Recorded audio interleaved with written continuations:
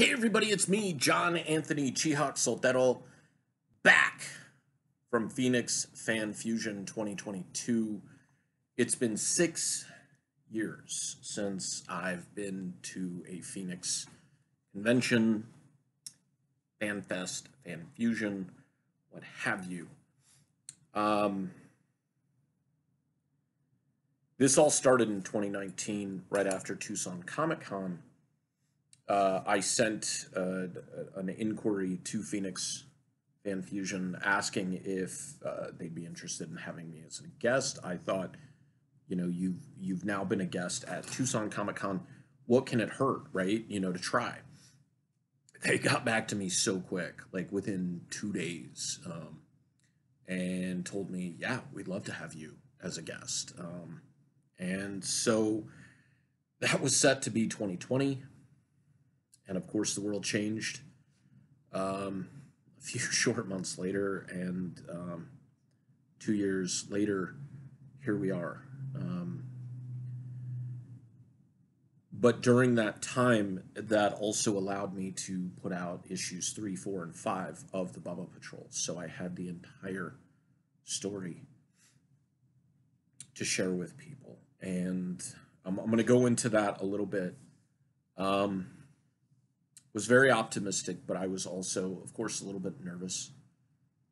Didn't know what people would think. I was hoping they were going to be all on board and super stoked.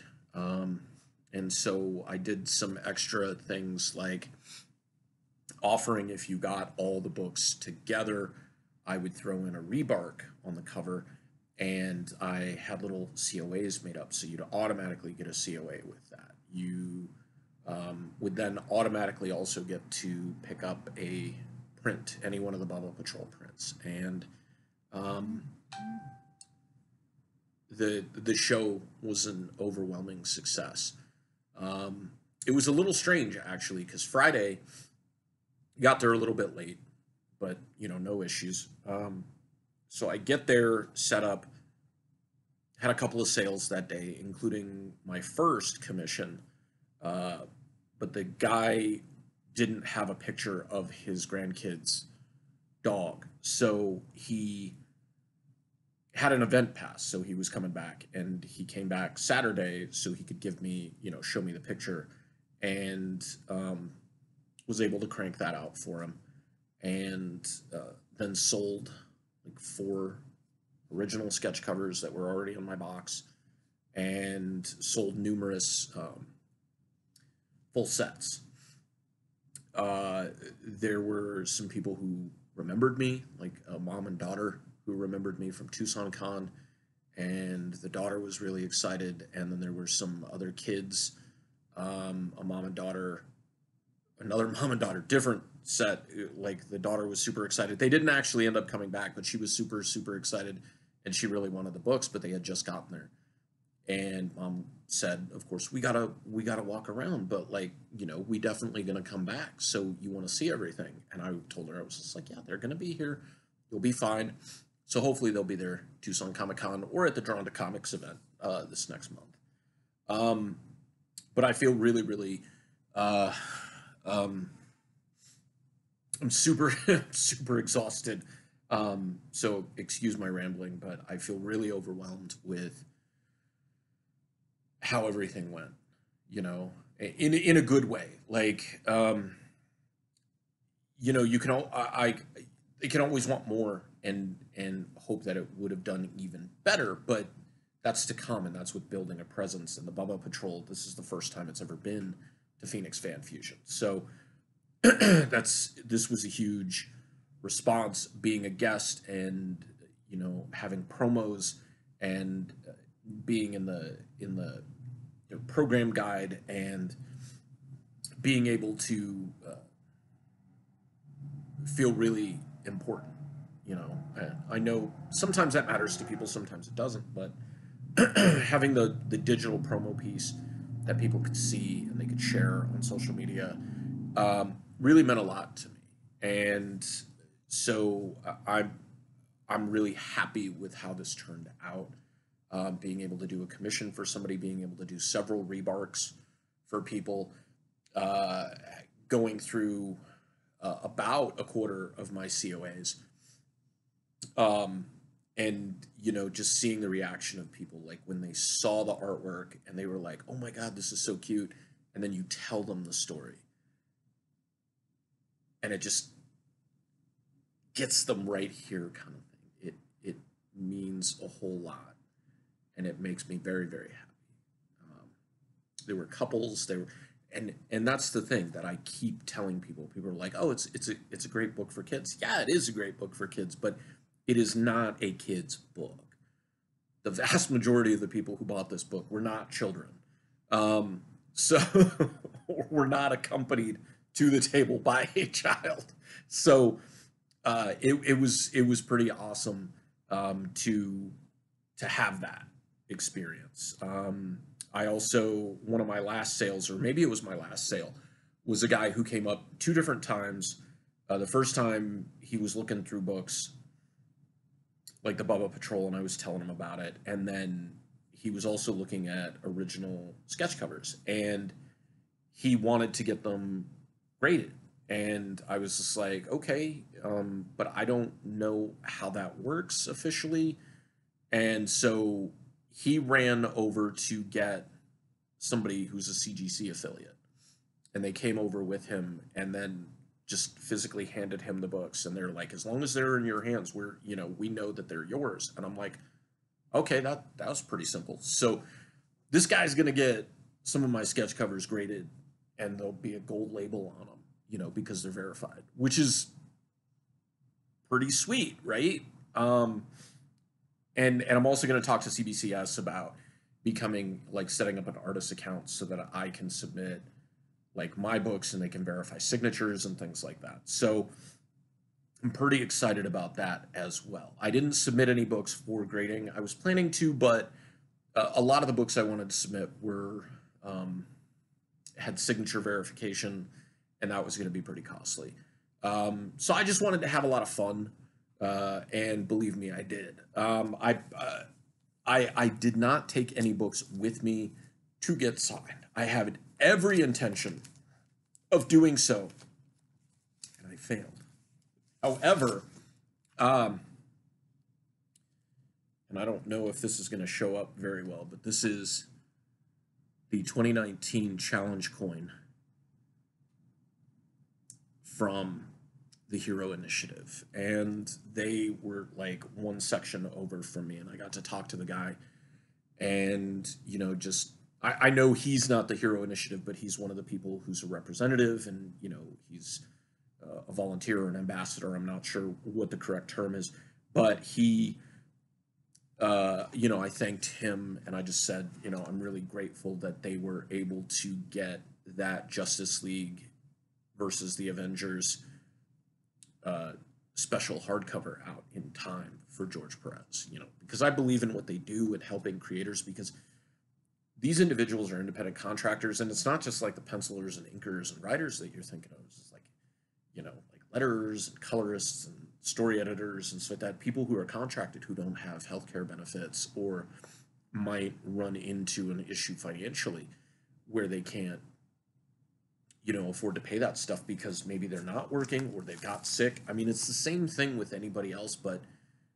there are different programs that are around to help people who might lose a job, but how do we make sure that these individuals are taken care of? And one of those ways is by producing things like challenge coins and having artists do coasters and the 100 project, and submitting specific editions of their books to be Hero Initiative books. And that's a huge thing. And I got to do my first coaster, and I chose Bane, because I was just like, who do I draw? Who do I draw? And I left it there, and I like walked around for a little bit because it was beginning of Saturday, and I wanted to get like a thought process on things. And I'm like, well, you've got your Bane beanie. Bane is one of your favorite villains and one of your favorite characters of all time, and he's strong and he's smart and capable. So it was just like, let's do a Bane, and I did, and I turned it in. And so coasters, when you go to the Hero Initiative booth, Like they have black and white coasters that are just done pen and ink, and those are $20. Like you pick a coaster, you donate. You're not buying these things. You're donating to the Hero Initiative. So you donate $20, you get a black and white coaster. Uh, if you want a color coaster that's colored with marker, pen, paint, what have you, you give them $30, and that goes to help individuals who greatly need it in this industry, um, who maybe are forgotten by the industry. Maybe there's somebody who haven't worked in years, and they've been struggling to get by, and like there's a lot of that going on in this world right now, and we're becoming more aware of it. And I believe in putting my money where my mouth is, and I believe in putting, my belief structure out there. And if I'm independent and I expect people or hope that people will acknowledge me and pay for my stuff and purchase things and respect me, then I have to do that same thing for the men and women who have come before me in this industry, and I have to do that for other independent creators. Like I'm fortunate enough to have a full-time job that has benefits and a 401k and everything, and this is something I do for fun on the side, but it's also me learning business and reaching out and branching out to other people and stuff like that. And that really happened this time around. I sat at the same island with right next to me was Latique Curry, and on the other side of Latique was Eric Arriaga, who I've known since 2009 because we sat next to each other at Phoenix Comic Con when it was at the Mesa Convention Center back then. And then, what was it? I'd met him, very, very briefly in 2008 at my first Phoenix Comic Con. And, talked to each other and stuff like that, social media and stuff like that ever since then. But 6 years is a long time to go without seeing people and talking to people and stuff like that at a convention this size. So it was good to see him again. I got to meet Mog Park and Mel, her husband and agent, and another friend, Anvu, for the very first time in person. Like talked to them over social media. They invited me to be part of 101 Tales or 101 Tales at the end of 2020. And I was very grateful to be a part of that and have people get to hear the story of the Bubba Patrol and my work and things like that, and just my health history and why that's propelled me to want to do this.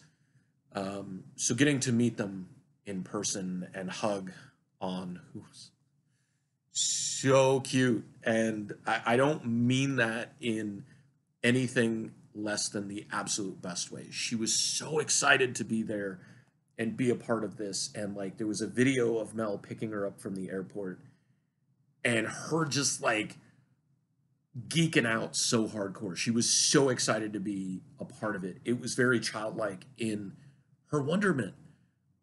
And that's what I love about this, because like an adult can be that excited about it. And like, look at me now. I'm exhausted. I'm tired. Like I want to go to bed, but I can't shut up.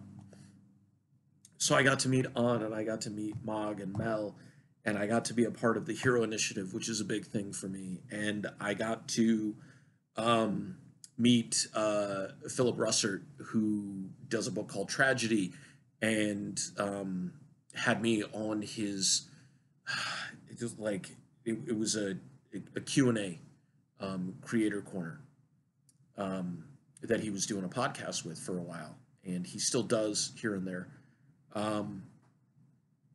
So I got to meet some people that I've known through social media, and then meet new people for the first time in person, like Latique, and just his entire crew was awesome.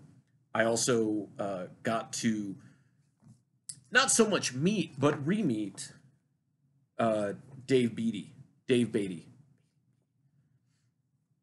And I was talking to him, and he does like, not only does he do comics, and he's worked for Marvel and DC and stuff like that, but he also does like a lot of printing and print media and stuff like that. And so right next to him was the Janimal, and they worked on this book together, Dark Meat, and it's a really fun parody book, and I'm excited about it because there's some political satire in there and consumer satire and stuff like that. Um, and Dave was really cool. Told me a lot about like what he does and offered advice and tips and stuff like that because he's been in the industry for I don't even know how long. But the Janimal was super cool because I got to talk to him for God, it was probably like almost an hour this morning, and he's involved in like these community library, public library conventions and get-togethers and things to promote like it's a great way to promote literacy and help raise funds for the library, but at the same time, like a very good way to get your product out. And he was looking at the Bubba Patrol and he was like, this is perfect. Like, it promotes reading. It's family friendly, it's kid friendly. So like this is a really, really good thing. So it made me really excited. And he gave me his card. He was just like, reach out to me. We'll make sure that you get all the information that you need so you can come and be a part of these things. And Latique, my God, like this guy seems too young to have done the things that he's done. But he also runs like a draw and chill once a month, and it's like a community event. You can come and you can hang out, and, get your name out, sell your work, and just super personable guy. And at the end of the show, he was just like, thanked me for my help during the show. I thanked him for his help during the show. He told me like, hey, if you want to network and collab on something, like I'm game for that. I'm just like, this is why you do the things that you do. This is how the community is supposed to be. And in some instances, the community is amazingly wonderful like this. They, like if you reach out and you talk to people and you ask questions and you're sincere and you're honest and you're authentic with it, the community is very receptive. And sometimes when you generally need help with something and you reach out to somebody, they're very standoffish. They don't want to give away their trade secrets and stuff like that. And I'm like, look, we can both use the same printer and use the same brushes on, Photoshop or Clip Studio, and we're not going to turn out the same work. Like, it's just not going to happen. So to know that Latique, they just produced this first issue of Fatality, which is not based on the manga Fate, but he was saying, if you're into that, this is going to relate to you, or resonate to you. And it's very fast paced. It's very graphic in not just like it's kind of visceral, but it's very graphic in the art styles, like very good solid blacks. And there's a lot of I was actually going to ask him, I was saying, hey, did you do this like digitally, or how'd you do this? And he goes, I like to work traditionally, but I've been doing digitally. Drew this entire thing on his cell phone, which is insane to think about, right? Like, yeah, there's some drawing apps and stuff like that on a cell phone, but like who draws an entire comic book on their cell phone? Latique Curry. That's who. Totally awesome guy. Like, he just had people coming up and like gushing over his prints, and he does some really great work and stuff like that. And he does really fun stuff, but he is super versatile in his artwork. Like some of it's very cartoony. He can mimic stuff really well, but at the same time, like he can get like real life likenesses extremely well. Like he had like a really beautiful print canvas piece of Chadwick Boseman as T'Challa, and the likeness was amazing, but it was very, you could tell it was painted. Like it was like that's the way it looked, and it looked great. And then he had a Nipsey Hussle piece that was like super photorealistic, but an illustration photorealistic. Anyways, gushing about some independent creators, and I love indie creators. I picked up some original artwork, which I'm super excited about. I'm going to show you in a second.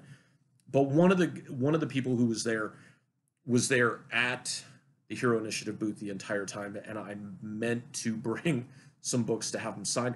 But in a way, I'm really glad that I didn't, because some of my favorite work that he did is from the early 2000s Teen Titans, and I was able to track a couple of those down. And Mike McCone was at the Hero Initiative booth, and he was doing, commissions, and he was selling original art, and he was also autographing. And he was signing, if you got it personalized, which I got mine personalized to John, it was free, but it's the Hero Initiative. So why would you not throw some money in the bucket for that, right? And so he signed both issues 16 and 17. And then the stack of books that I got, just some books here and there, some Swamp Thing, New 52, and Superman 10-cent Adventure, which is some kind of cool stuff for $1. But I was really glad to find those because that's some of my favorite stuff that he worked on. First stop at Phoenix Fan Fusion had to have been at my favorite DVD dealer, and he's got a ton of Marvel Legends. I think it's like DVDs and Legends or Movies and Legends or something like that is the name of his business. And I completed the saga. Mystery Science Theater Season 8, Season 9, and Season 10. This was really like the only thing that I was like that I knew I wanted to get at the show. So that was hilarious. Like I'm just like, dude, do you have Mystery Science Theater here? And he's just like, yeah, right here. And they're like, boom, boom, boom. And I was just like, all right, I'll take them. I don't care how much they cost. And they were expensive. But you know what? Like, when's the next time I'm going to get a chance to get those? Another year? Maybe? I don't know. So other than the friends and experiences and just memories and stuff that I'm going to have from this, I picked up some cool stuff, including some artwork. Love artwork. Need some.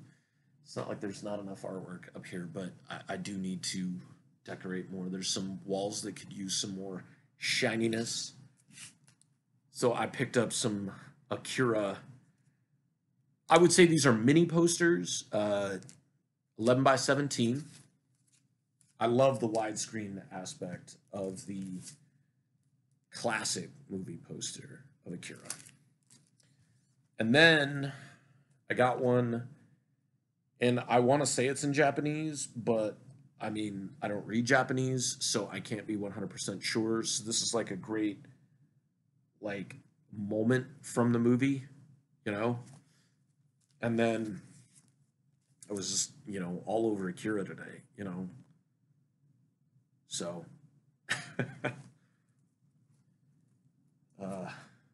and then got some original art. This today I picked up today from Ryan Cody. This is a cover that was unpublished for a pitch for a book that was going to come out called The Atomic Age.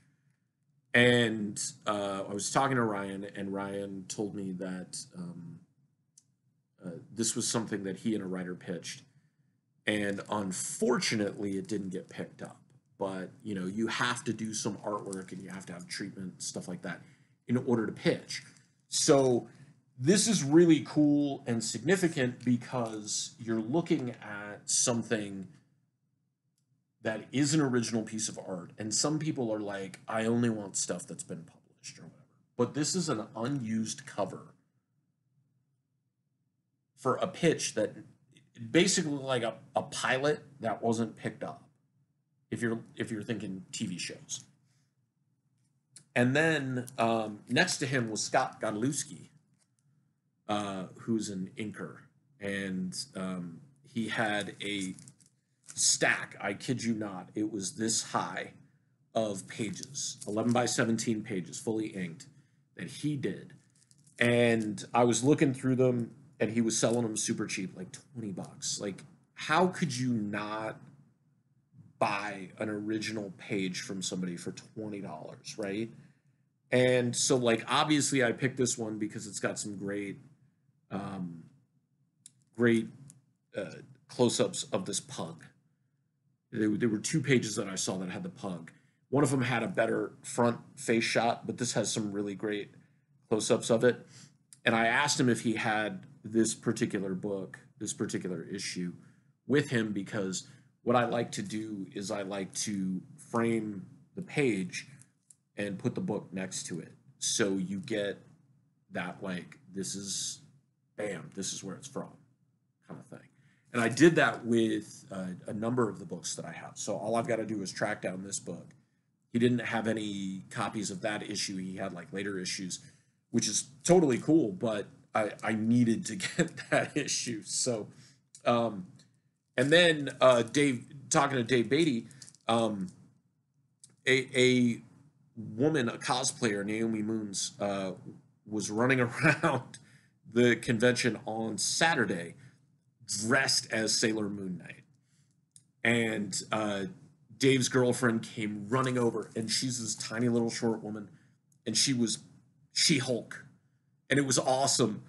And she runs over with Sailor Moon Knight, and Moon Knight with the like the bird skull, and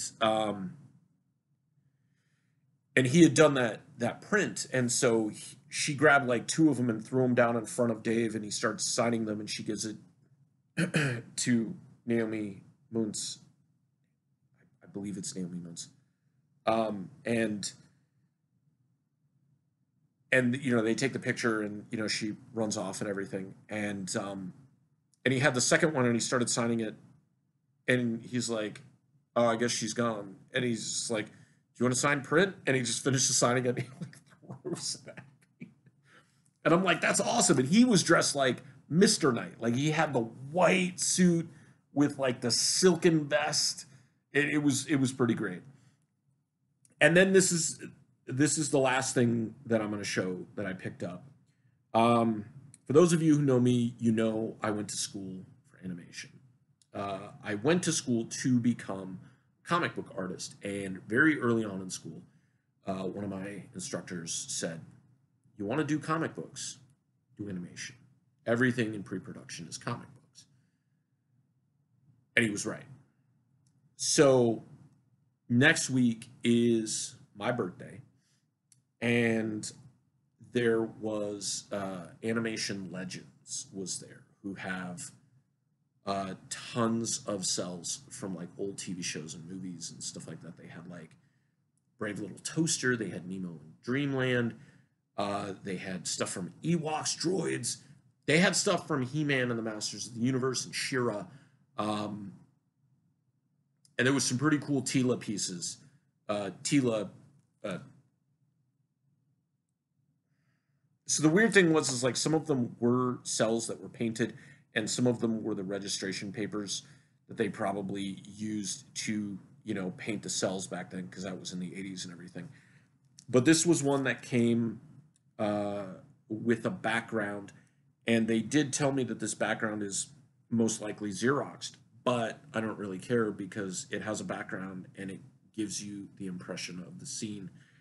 And it's a show that I don't really remember. I mean, I know it, but I don't remember it for myself because I think it might have been in that transition period when I wasn't really watching a lot of cartoons anymore, but it's still huge.